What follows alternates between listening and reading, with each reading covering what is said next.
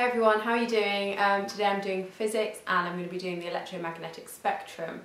So this is just a family of waves. We call it the EM spectrum, and they're a series of waves which have lots of similarities, lots of differences, and you just need to know some of their features and crucially their uses. Just as a little summary at the beginning, I'm just going to remind you about what a wave is.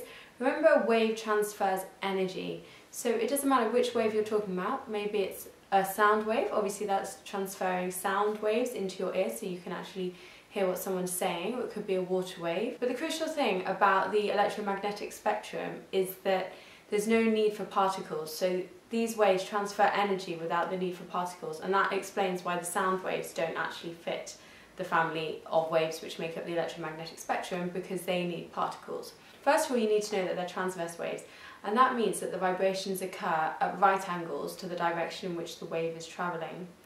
Second of all the electromagnetic spectrum waves travel ridiculously fast, and all waves can travel in a vacuum. And what's a vacuum? It's simply a space with no particles, and what we're really talking about is space. This means that all our waves can transfer energy across space, and it's for this reason, these properties, that we actually feel the heat from the sun, because the infrared radiation from the sun, that is an example of an EM wave, is travelling to us across all those hundreds of thousands of miles in order to reach us on Earth and support life. Right, so let's just get straight into the waves. In order to work out which end we're talking about, I'm going to start at the end which is at the highest frequency. Remember, the frequency of the wave is how many waves are per second. So as a diagram, you'll see the waves very, very close together. So starting at one end, we have gamma rays. Now gamma rays have a very high frequency, and therefore automatically that means that their wavelength is very short. Gamma rays have a variety of uses. Because they're such high frequency, it means they're very dangerous. So we can use them to kill cancer cells if they're targeted at the right tissue, or we can use them to sterilise hospital surgery equipment so that we don't have any bacteria left on them. So they're very useful in that way. However, if they're misused, they can obviously cause cancer, so that's certainly something to bear in mind. So the wave up from that, slightly lower frequency but not much, is X-rays, and that's a nice straightforward use. Remember, you're just going to use that to take images of people's bodies, because we use X-rays to look at bones and you can see if there's any tumours or if there's any breakage. So we just use that really in hospitals to view inside the human body. Next up we have UV rays.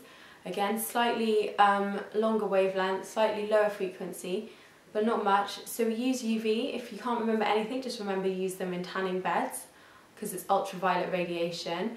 It depends on your exam book, but you might also state that they're used for detecting counterfeit notes, or you can use them in fluorescent tubes. Okay, then we move up again and we're at visible light, and that's just the light that we use to see in everyday life. So we'll obviously use that to create images which our eyes can see. It's also used in photography. Then moving on up again, we've got infrared radiation. Now infrared has a variety of uses. We use that when you're using your remote control to turn on the TV or your radio. You can also use infrared for cooking, because infrared radiation is emitted by any hot object, so you'll find that inside your regular oven. And one more final use for that, and that is for communication. No, I already said that because that's to do with remote controls. Oh, hi Kat! How did you enjoy your food? She's been licking a yogurt pot.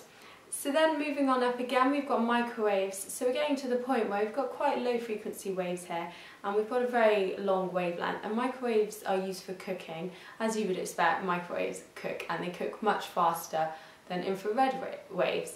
Now microwaves can also be used in satellite communication, so there's a second use if you're asked by the exam.